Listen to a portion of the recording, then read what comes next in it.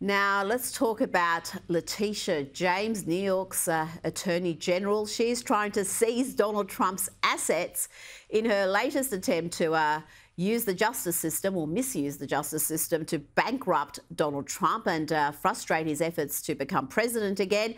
Kevin O'Leary is the latest high-profile businessman to speak out about this unprecedented abuse of power. All of that is being shaken to the core here.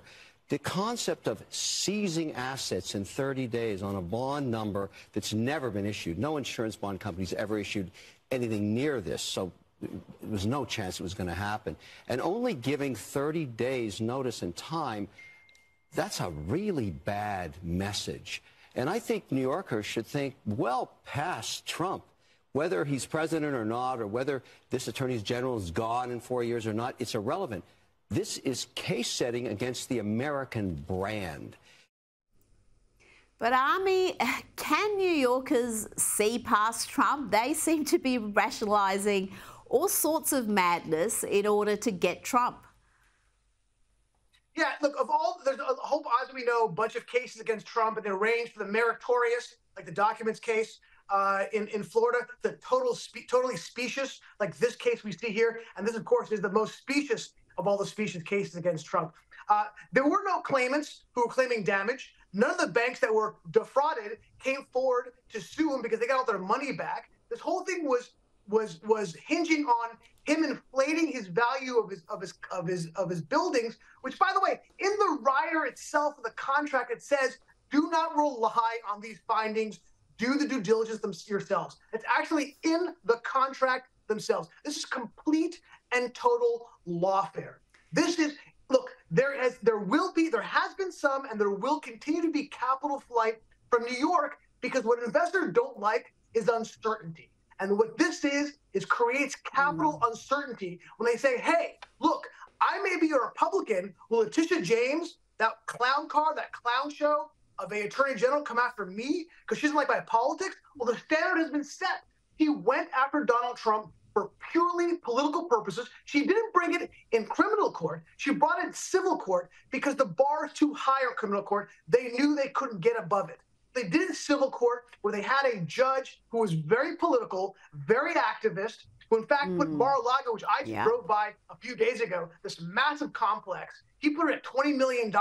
If it's $20 million, Rita, you and I can come together and buy it together, okay? If it's worth $20 million. Yes. But this is a total legal lawfare. It is scary, not just for the president, which might bankrupt him because he cannot come up with a bond, right? You can't put up your real estate holdings to come with a bond. You need the cash. Nobody has that kind of cash.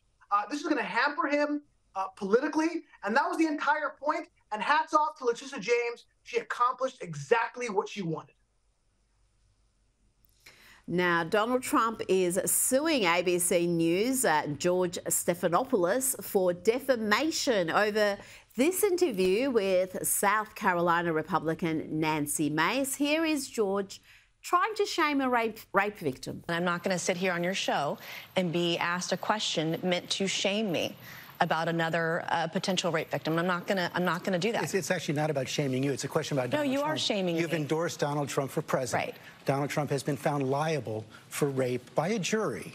Now, Trump's attorney has stated that these statements were and remain false and were made by defendant Stephanopoulos with actual malice or with a reckless disregard for the truth, given that the defendant, Stephanopoulos, knows that these statements are patently and demonstrably false.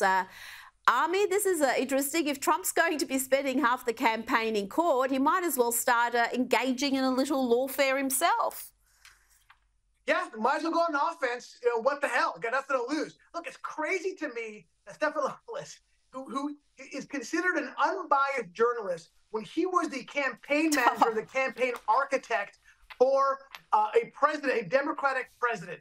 I mean, it's like if Steve Bannon or Karl Rove was taken on saying, you are now an independent journalist. I mean, the whole thing is crazy. But that interview he did with Nancy Mace was so gross. It was so gross. You know what? Shame on him. This is a stain on his legacy to go after a woman and try to use her rape as a political advantage in trying to defame the president. And that's what he did. Look, he knows the difference between rape and sexual assault. Not that, look, again, nothing about this is good, right? I mean, yes, the fact that the former president was found guilty of sexual assault, that ain't good. Let's be honest about this. But there is a significant difference between rape and sexual assault. I don't want to go into the details here, but the truth is he used it. He knew it. This wasn't a slip of the tongue. They have a lot of people working at ABC who vet this stuff. And look, I'm not a fan of lawfare. I don't like it. I don't want it.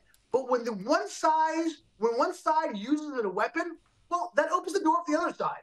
Not a fan of it, but that's what's going to happen. Okay, what goes around comes around. This is an example of that. And he knows very well the difference between civil and criminal cases. And we're not talking here about a criminal case of anyone being found guilty of any sort of assault. So he knew precisely what he was doing. And given that he used to work for Bill Clinton, the nerve of him to even bring up this issue is something else. But Nancy Mace, I think, handled that beautifully. She's a very strong woman indeed. Ami Horowitz, always a pleasure to speak with you. Thank you so much for your time this evening. Thank you.